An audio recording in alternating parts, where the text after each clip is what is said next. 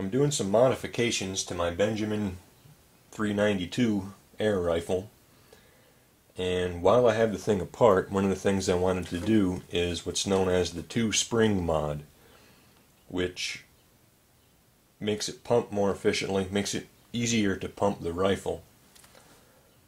And you'll find this mentioned all over the place on the internet, on airgun forums, but it's been really difficult to find any kind of hard information on what exactly you do. So I've finally kind of gotten things sort of figured out here as far as what you do, so I thought I would share it.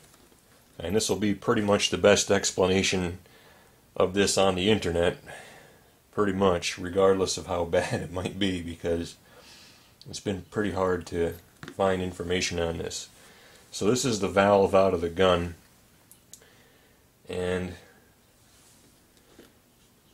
this lug here goes through the bottom of the air tube and screws into the valve, which holds the valve in place. Your stock screw threads into the other end of that lug and holds the gun in the stock. When you shoot it, the hammer hits this little poppet valve there, which opens that up, lets the air out through the exhaust port, shoots the pellet. On the other end of the valve, when you pump the gun, the pump cup comes down, forces air through that hole. When it does, it has to force this little check valve open to let the air in, and then the spring pressure closes it. You have the spring which goes all the way through the valve, pushes on the poppet on the one end and pushes on the check valve on the other end, and keeps the air in the valve. Now the thing is, the way these valves used to be made is there were two springs in there. You have a fairly stout spring for the poppet and a lighter spring on this check valve.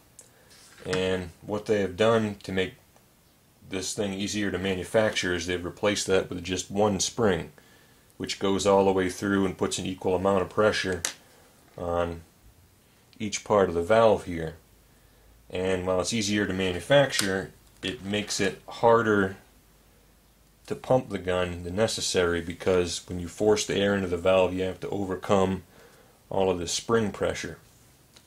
But you can do the two spring mod, which replaces that one spring with two springs. And the way you do that, luckily the way this valve is made on the inside of it, it's still kind of like the old one, so you can make this work. So you need inside of here, and it looks totally dark in there on a viewfinder, so I don't know if it's visible, but I'll shine a flashlight in there. You can see there's a little step inside of there on the outside, just a little bit above that little white check valve piece. So you would put your lighter spring in there for that check valve in there first, and then a little washer goes inside of there and sits right on that step, and then the stronger spring that goes in there is on that washer, so the stronger spring is not pushing on the check valve. The check valve has a lighter spring to hold that closed. So what exactly you need for parts, that was one of the things that was difficult to find out. I finally found at least an answer on the washer from a guy on YouTube by the name of Possum Living. He has a lot of really good air gun videos with a lot of information, and this is well, the ones that he said to use were a 10S washer, I believe. And if I was going to buy one, I would use brass, but luckily I was able to just find one in my junk. It fits. It's a little steel washer. The outside diameter is 7/16 of an inch, and the inside diameter of the hole is about 0.2 inches. It's a hair under a quarter. The hole doesn't really matter. In fact, you don't even actually need to have a hole in it. It only matters to the extent that you don't want it so big that any of your springs go through the hole. So that's the washer anyways. Any kind of little metal disc that's 7/16 in diameter will work, or you could look for one of those 10S washers. I'm not an expert on the sizes and designations of washers, so whatever you get, just at least make sure it's 7/16 in diameter. I don't know if some of them say 1/2 inch. I don't think 1/2 inch would fit in there. I think you need 7/16. Now the springs, I've still not found any specific answers on, length and size and diameters of whatever of springs to look for if you were going to buy one. What Possum Living did is he just bought a spring assortment and found springs in there that worked. But I think that you can get by with springs that just come on the gun.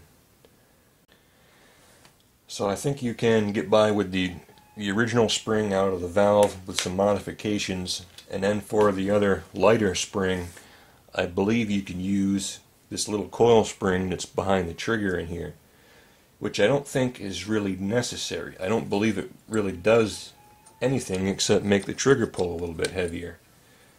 You can pop that out of there, being careful it doesn't launch across the shop. And I think just that sear spring is more than enough to put enough tension on that trigger to, so the trigger isn't flopping around loose in there. I'm not even putting the full amount of tension on the sear spring. And I'm going to do a considerable amount of modification to this as well. In fact, my big thing that I'm really excited to do with this gun is totally remove this ugly trigger guard and crossbolt safety and make a new trigger guard out of brass that's closer to the shape of the original Sheridan rifles, and grind some off the top of this trigger, which will allow the gun to be decocked, which then that will be the safety.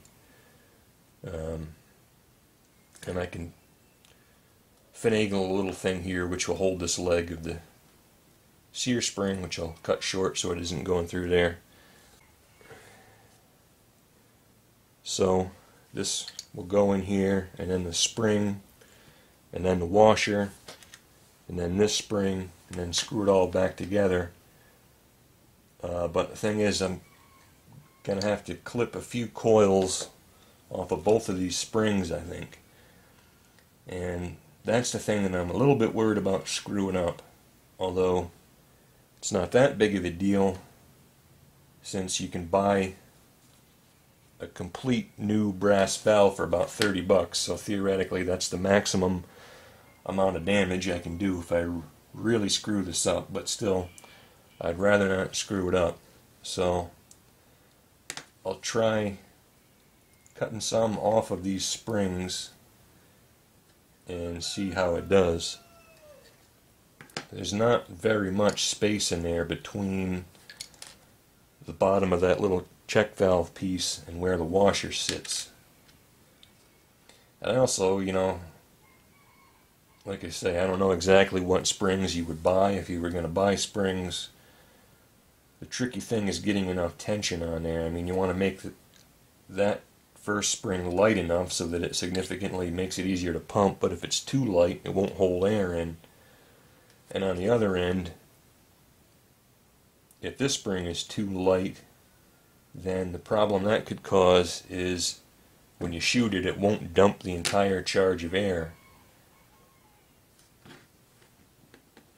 But I think I'll just wing it here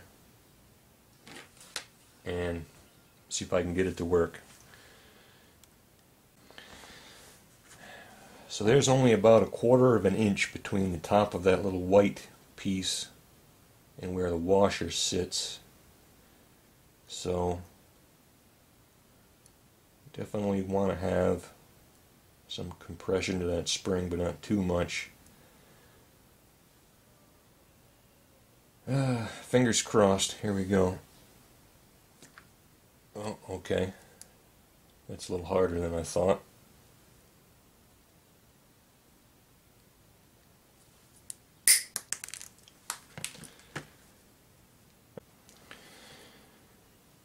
So that has now reduced somewhat over 1/4 of an inch from the amount of space that this spring has. So I guess I'll try to take off about that much off of this one. Now it's going to be tricky because my wire cutters could barely snip that little spring, and this is considerably heavier. I might have to get out the angle grinder with a cutoff wheel. Okay, took that one down with just an angle grinder. Kind of wished I had measured it first, but that original spring out of the valve is now about 1 7/8 inches long. So now we will see if I can get this stuff all back in here.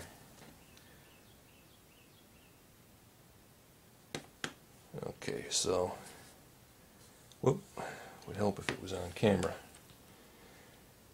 So the lighter spring and the washer are already in there. We'll put this in. Unfortunately, we have these ugly ends on the springs now, so I'm trying to put them in there in such a way that the ends of the springs won't end up poking through the hole in the washer. And looks like it's going together all right. And there it is, all tightened up. I don't think it's really necessary to try to screw it down much tighter than that. So, pop it still works. Still feels like it's got a considerable amount of tension on it. So, I'll see if I can get this gun back together again and see if it pumps easier than it used to. So, taking that spring out of the trigger group actually did improve the trigger pull noticeably. It's a little lighter. However, bad news there. Did have a function. I find that I now have to push the trigger forward a little bit to get the bolt to turn. So, I'm sure I can figure out some kind of a solution to that eventually. But you know, it wasn't loose this way when it was all taken apart, but when everything is all put together, something in there changes so that the trigger is kind of slack. So I can definitely figure that out. You know, I'll probably get some little spring somewhere. But let me see here. I will even open the bolt to take pressure off of that poppet valve.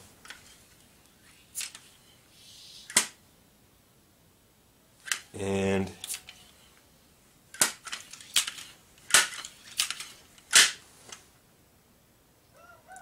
okay, now it's holding air,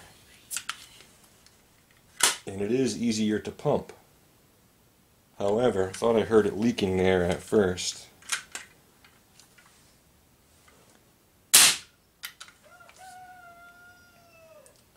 Let's try that again.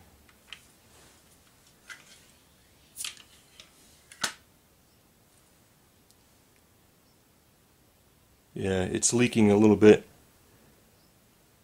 out of the muzzle, which what would that be? Not enough pressure on that poppet valve, I think. However, let's do another pump.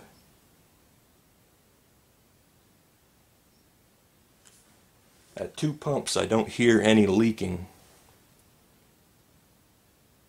because the air pressure is holding it.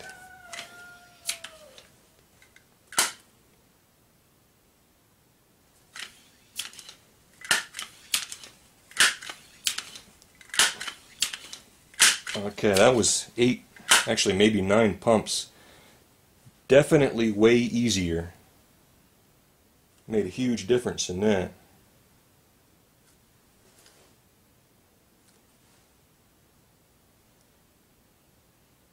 Question is it leaking?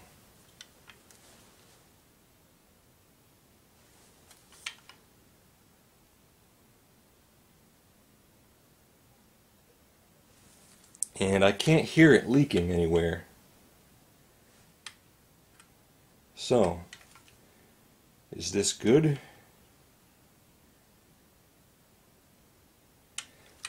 So, the spring pressure in this thing, mainly on that poppet valve, I think the stronger spring is apparently a little too light. Well, maybe not really, but kind of a little lighter than it should be, because it's leaking on that first pump.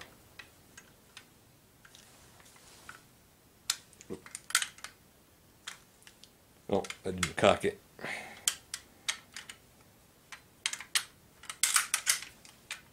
Wow, that's loud in here. Just try this again.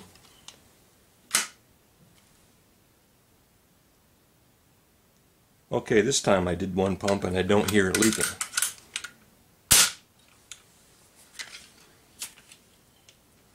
Sorry for the bad camera angle here. There's only so much I can do with this camera. One pump, no leaks.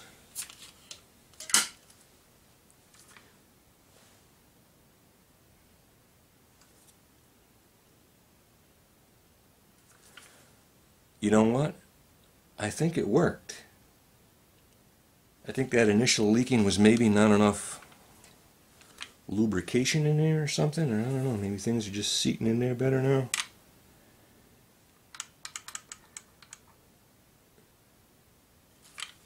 Maybe I shouldn't have taken quite as much off of those springs, but I think it works.